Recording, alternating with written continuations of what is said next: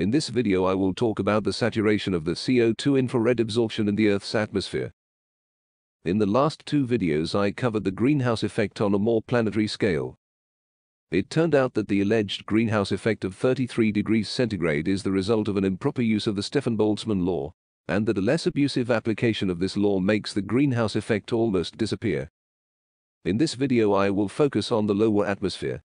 Before I talk about the saturation of the CO2 absorption in the atmosphere, we will have a short look at how the atmospheric greenhouse effect is supposed to work.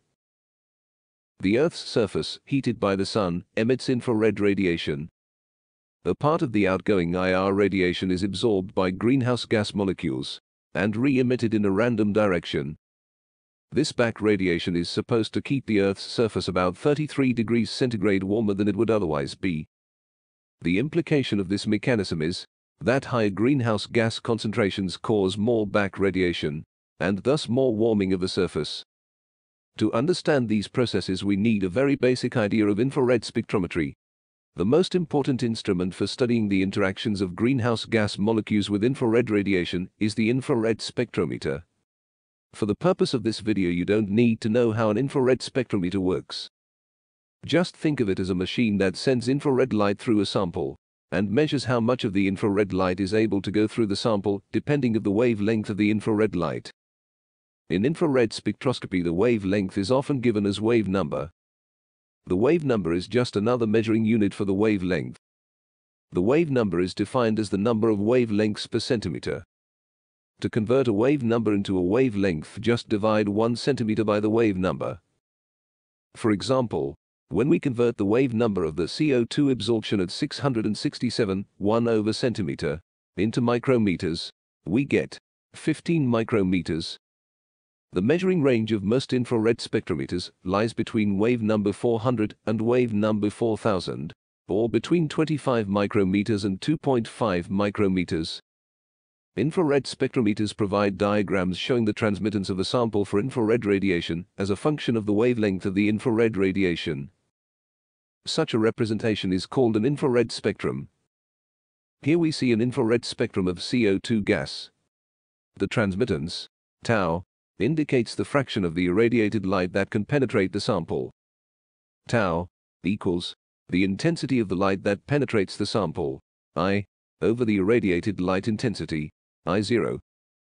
According to modern climate science, the CO2 absorption at wave number 667 is mostly responsible for the anthropogenic greenhouse effect. To evaluate this claim, we will examine how the absorption of 15 micrometer infrared radiation depends on the CO2 concentration in the atmosphere. In this context, the phenomenon of saturation is of importance. To visualize that, let's start with an everyday life example. Anyone who has tried to paint a black wall white has made the following observation. After the first paint, the wall is dark gray. After the second coat, it is gray. With the following coats of paint, the wall becomes lighter and lighter. Then a coat thickness is reached where a further coat of paint does not make the wall any whiter. The first coats of paint make the wall much whiter. With the last coats, you have to look closely to see a difference from the previous coat. A similar effect is also observed when the concentration of a greenhouse gas in the atmosphere is increased. I will explain this effect using CO2 as an example. If the atmosphere contains no CO2, figure 1, the infrared frequencies that CO2 absorbs can escape unhindered into space. If you now add a small amount of CO2 to the atmosphere, each CO2 molecule is hit by the infrared radiation and can absorb radiation. Figure 2. If you increase the CO2 concentration further, like depicted in figure 3, it happens that some CO2 molecules move in the shadow of other CO2 molecules. At this CO2 concentration, each additional CO2 molecule no longer increases the absorption effect. If the CO2 concentration is increased further, like depicted in figure 4, a CO2 concentration is reached at which practically complete absorption is achieved. A further increase in the CO2 concentration then causes practically no further increase in absorption. The atmosphere is then practically impermeable to the infrared radiation absorbed by CO2. This state is called saturation. When the saturation concentration of CO2 is reached, a further increase in CO2 concentration does not lead to any measurable increase in infrared absorption, and thus the greenhouse effect. This dependence of the permeability of a medium from the concentration of an absorbing component of the medium is described by Lambert-Beer's law.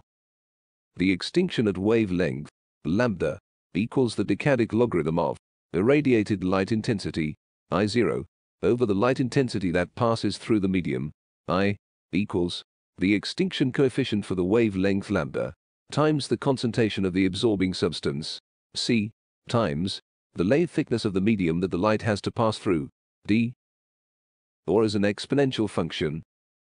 The transmission, tau, equals the light intensity that passes through the medium, I, over the irradiated light intensity, I0, equals 10 to the power of minus epsilon lambda times C times D, if the extinction coefficient of CO2 in air for the wavelength 15 micrometers is known. This equation allows us to calculate how a beam of 15 micrometer radiation is weakened during its way through the atmosphere. Since this extinction coefficient was not published so far, Heinz-Hug determined it by laboratory measurements and used it to estimate the effect of a doubling of the atmospheric CO2 concentration on the greenhouse effect and global warming. The PDF of his publication is available on the IC website. In air samples containing 357 ppmv CO2, which equals 0.0159 mole per cubic meter, and 2.6% of water, he measured an extinction coefficient of epsilon at 15 micrometer to be 20.2 square meter per mole. With this extinction coefficient, the transmittance for a distance of 10 meters in air is 0.0006. This means that after passing through approximately 10 meter of air, infrared radiation with a wavelength of 15 micrometer is 99.94% absorbed. It can therefore be assumed that the atmosphere in the area of the 15 micrometer absorption of CO2 is practically impermeable.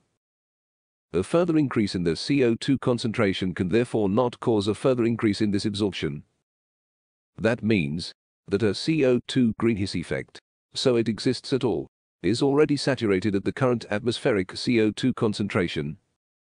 To visualize that, I plotted the transmittance at a wavelength of 15 micrometer through a 10-meter thick layer of air as a function of the CO2 concentration.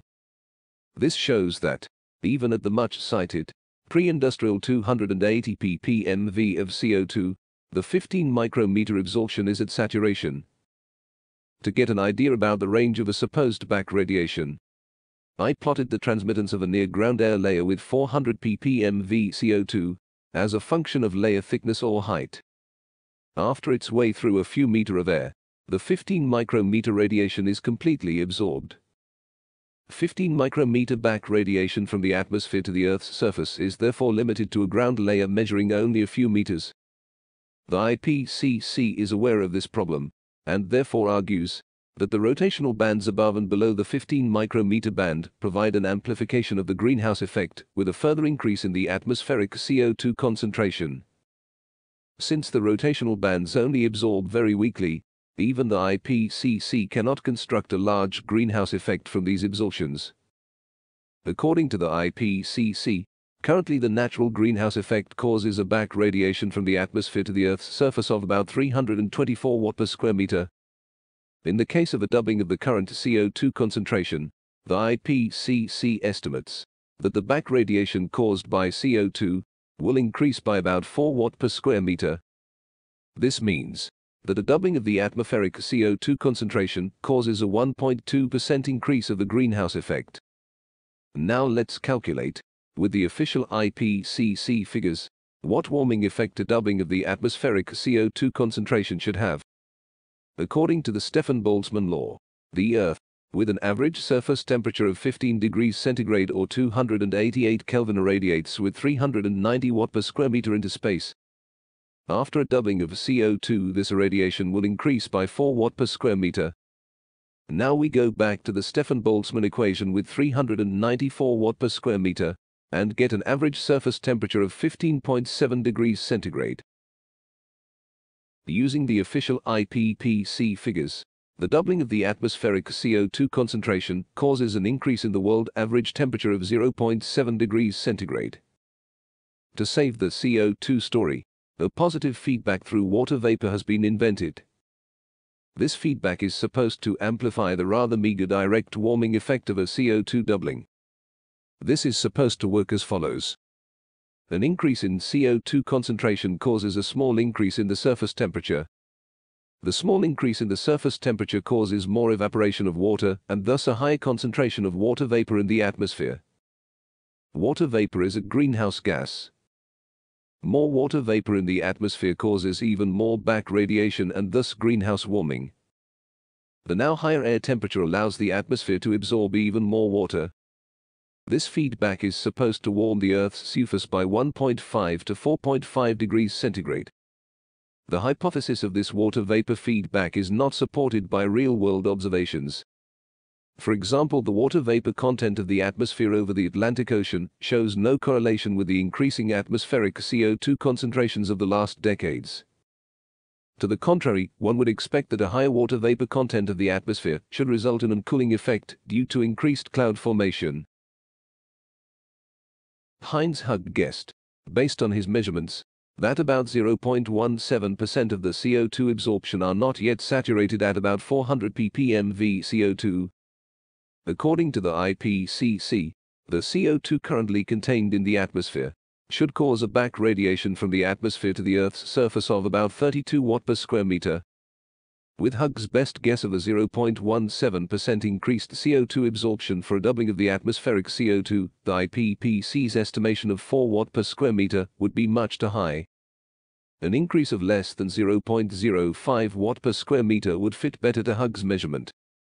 This would bring the additional warming of 0.7 degrees centigrade, caused by a doubling of the atmospheric CO2 concentration, down to about 0.01 degrees centigrade.